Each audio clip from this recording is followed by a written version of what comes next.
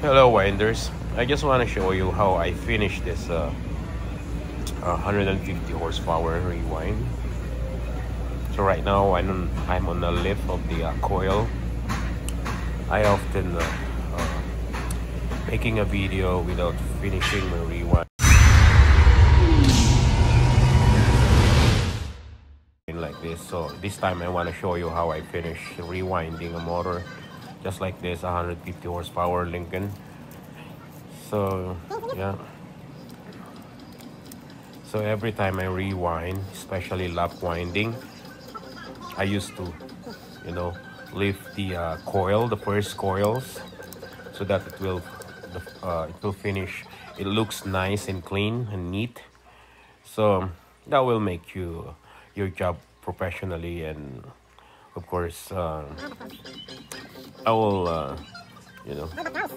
adds up the efficiency of the motor for me. Yeah.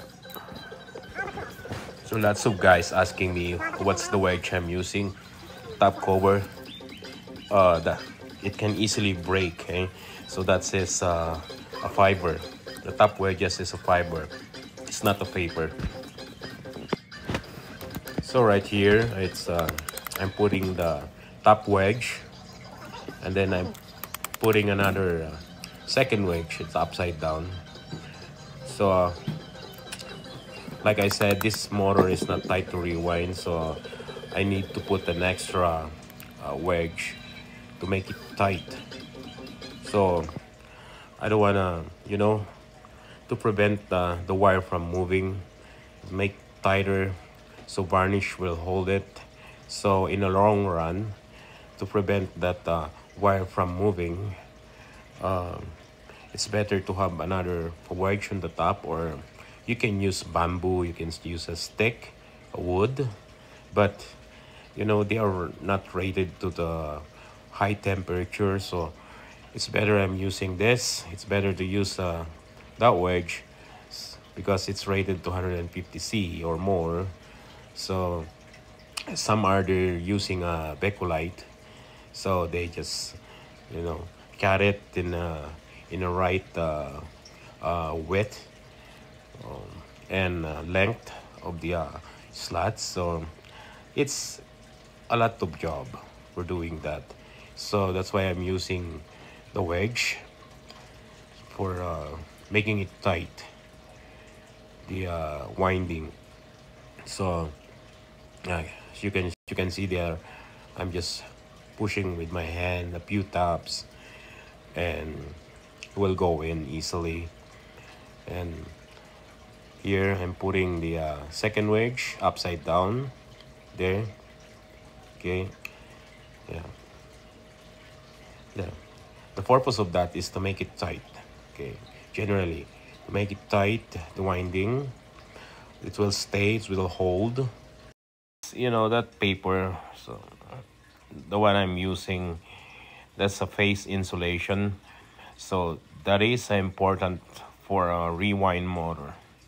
Okay, so that separate each coil, each group, or each phase of the motor. So if you don't have that, you will easily making 50% less efficiency of the motor. It will run, but just like those two coils, just like the other one is negative and the other one is positive.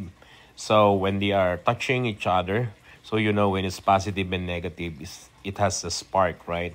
But although there is insulation of that of the magnetic wire, but in the long run, from working so many years of working, and it's getting weak, the insulation, when it gets hot, so it will rubs. And without that paper, the face insulation, it will create a spark, just like positive and negative. Okay, when it creates a spark, that's the time the motor or the coil will be burned, or there is turn to turn short, something like that, or probably it will make a big explosion on the winding. So don't forget to put a face insulation, that paper, every time. Make sure the groups or the face are properly separated with that paper, so that you don't have a problem touching each other.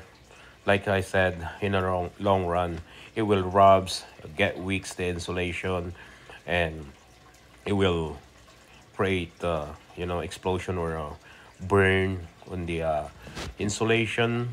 So first you have a turn to turn short.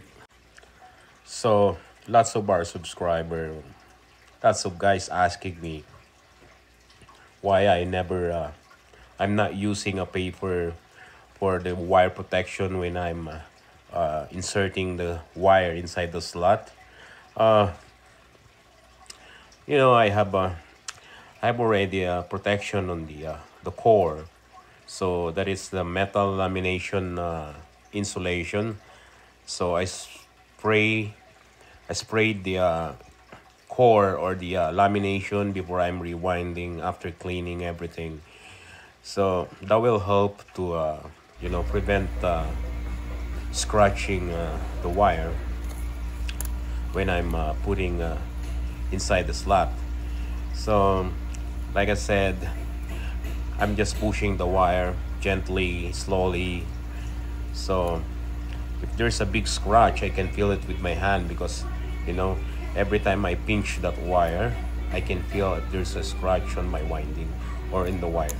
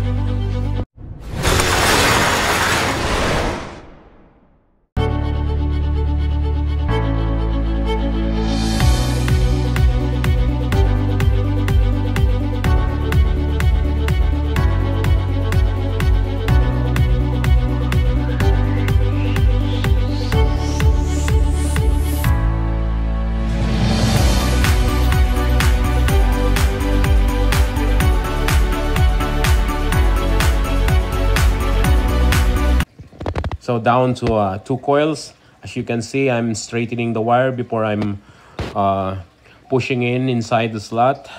So what you gotta do here is you have to line up the coil to into the slot before you insert the wires. This is not a hard rewind that I'm showing you. So mostly the tight rewind, mostly the high speed with small bore of the motor. So if it is tight, so all you need to do is just like that, line up the coil into the slot perfectly, mold it perfectly into the slot before you start inserting the wires. So if it is tight, you have to take some wood, a flat wood, and then hammer it down that coil, so that you have more room for inserting the last coil. So yeah, that's it. It's done. Thank you for watching, winders, and see you on my next video.